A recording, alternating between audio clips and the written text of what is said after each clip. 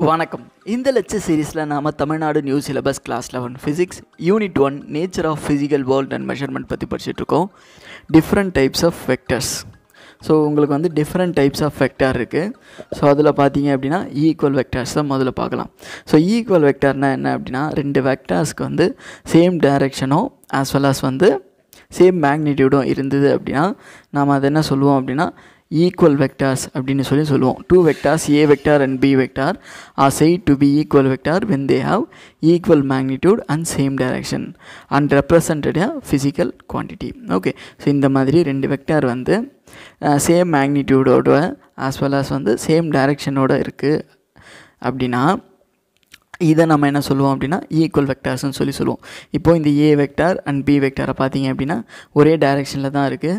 So இந்த ஆரோட line with லென்த்தை பார்த்தீங்கன்னாலும் சேமாக தான் இருக்குது, ரைட்? ஸோ அப்போது இதை நம்ம என்ன சொல்லலாம், ஈக்குவல் வெக்டார்ஸ் அப்படின்னு சொல்லலாம்.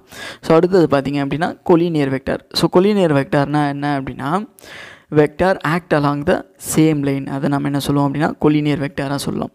ஸோ இந்த கொலினியர் வெக்டார் வந்து அதுக்கு இடையில் உள்ள ஆங்கிள் வந்து 0 டிகிரியாக இருக்கலாம் இல்லது 180 டிகிரியாக இருக்கலாம். ஸோ 0 டிகிரினா என்ன அப்படின்னா, ஸோ ஒரு லைன் இருக்கும். ஸோ அதுக்கு மேலே ஒரு வெக்டார் ஏ வெக்டார் இருக்கும், ஆஸ் வெல் ஆஸ் பி வெக்டாரும் அதுக்கு மேலேயே இருக்கும், ரைட்? ஸோ இந்த மாதிரியான வெக்டார்ஸை நம்ம என்ன சொல்கிறோம் அப்படின்னா கொலினியர் வெக்டார்ஸ்னு சொல்கிறோம். அல்லது இந்த வெக்டார்ஸ் எப்படி இருக்கலாம் அப்படின்னா, ஒரு லைன் மேலே ஒரு டைரெக்ஷனில் ஒரு வெக்டாரும் அதுக்கு ஆப்போசிட் டைரெக்ஷனில் இன்னொரு வெக்டாரோ இருந்தது அப்படின்னா இதே நாம் என்ன சொல்கிறோம் அப்படின்னா கொலினியர் வெக்டார்ஸ்னு சொல்கிறோம்.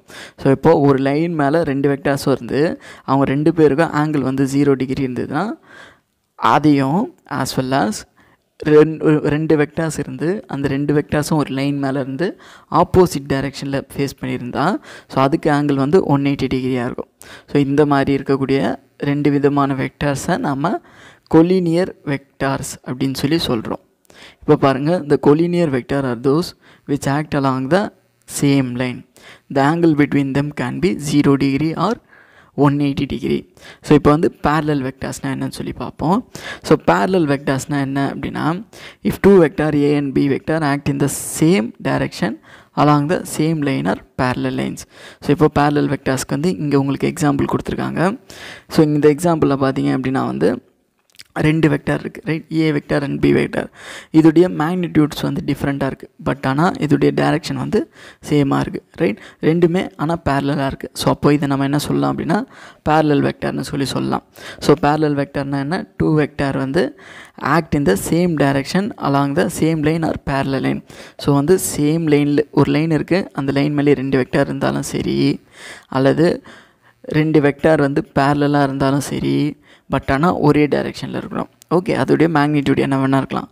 ஸோ அப்படி இருந்ததுன்னா அந்த மாதிரியான வெக்டார்ஸை நாம் வந்து பேரலல் வெக்டார்ஸ் அப்படின்னு சொல்கிறோம். இதோ இங்கே எக்ஸாம்பிள் கொடுத்துருக்காங்க.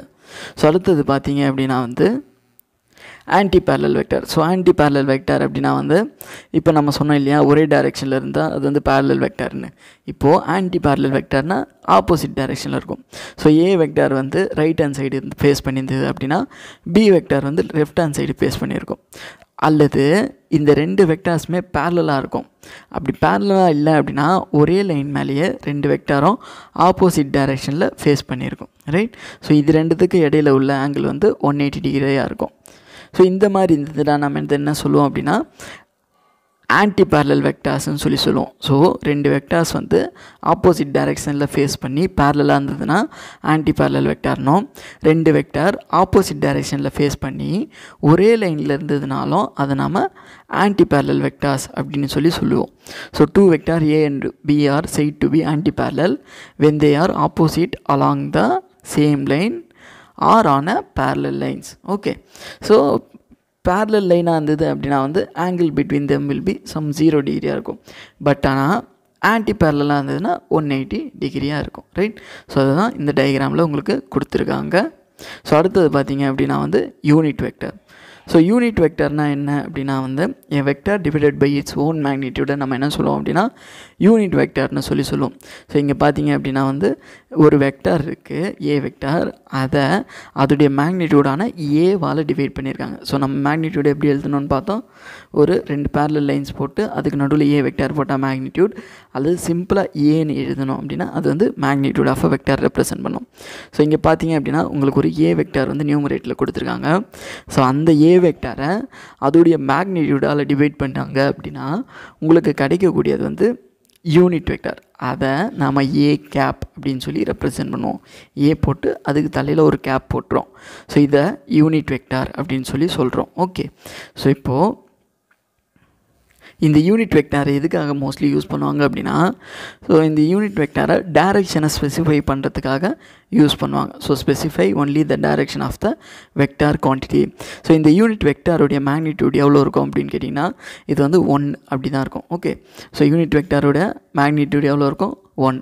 ஃபார் எக்ஸாம்பிள் இப்போ வந்து ஒரு வெக்டாரை நம்ம யூனிட் வெக்டார்னு எப்போ சொல்லுவோம் அப்படின்னா ஏ vector equal to 1 A gap, right. So இதை நம்ம என்ன சொல்லலாம் அப்படின்னா யூனிட் வெக்டார் அப்படின்னு சொல்லலாம். இப்போது இந்த ஏ வெக்டாரை யூனிட் வெக்டார்னு சொல்லலாம். ஏன் அப்படின்னா ஸோ அதோடைய மேக்னிடியூட் எவ்வளோ இருக்குது, 1 இருக்குது. பட் டைரக்ஷன் இருக்கா, ஆமாம் இருக்குது, அது ஏ கேப், ரைட். ஸோ இப்போ நாம் இதை யூனிட் வெக்டார் அப்படின்னு சொல்லிக்கலாம். ஓகே, ஸோ மேக்னிடியூட் வந்து 1 இருக்கணும். ஓகே, மேக்னிடியூட் வந்து 1 விட கேரக்டராக இருந்ததுன்னா அது யூனிட் வெக்டார் கிடையாது.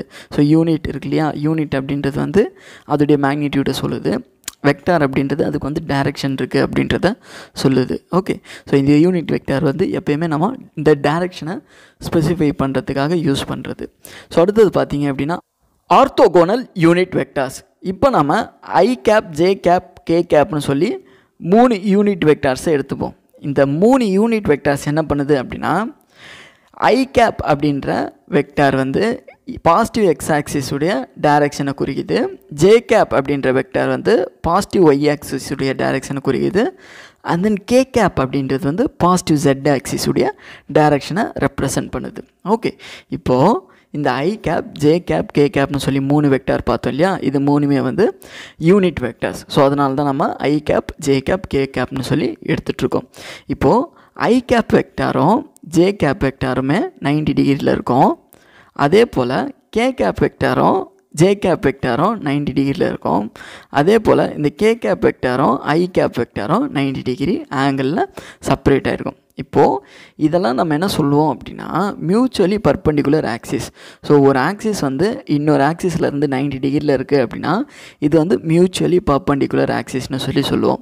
ஸோ அதே போல் பார்த்திங்க அப்படின்னா இங்கே இருக்கக்கூடிய எனி 2 யூனிட் வெக்டார்ஸ் இருக்கு இல்லையா, அது வந்து பர்பெண்டிகுலர் டு ஈச் அதராக இருக்கும். அதாவது ஐ கேப்பும் ஜே கேப்பும் பர்பெண்டிகுலராக இருக்கும், ஜே கேப்பும் கே கேப்பும் பர்பெண்டிகுலராக இருக்கும்.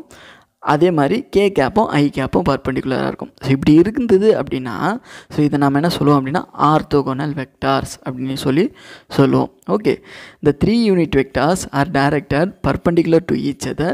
The angle between any 2 of them is 90 degree. I cap, J cap and K cap are the examples of orthogonal vectors. So orthogonal வெக்டார்ஸ்னால் என்ன, ஏதாவது 2 வெக்டாருக்கு மத்தியில் இருக்கக்கூடிய ஆங்கிள் வந்து 90 டிகிரியாக இருந்தது அப்படின்னா அதை நாம் ஆர்த்தோகோனல் வெக்டார்ஸ் அப்படின்னு சொல்கிறோம். இப்போது ஐ கேப், ஜே கேப், கே கேப்னு சொல்லி 3 யூனிட் வெக்டார்ஸ் எடுத்திருக்கோம். இந்த 3 யூனிட் வெக்டார்ஸ்க்கும் இடையில உள்ள ஆங்கிள்ஸ் வந்து உங்களுக்கு வந்து 90 டிகிரியாக தான் இருக்குது, ரைட். ஸோ அப்போ இதை நம்ம ஆர்த்தோகோனல் வெக்டார்ஸ்க்கு எக்ஸாம்பிளாக சொல்லலாம். ஸோ இப்போது 2 vectors which are perpendicular to each other are called as a orthogonal vectors. So இதுதான் orthogonal vectors. Thank you very much.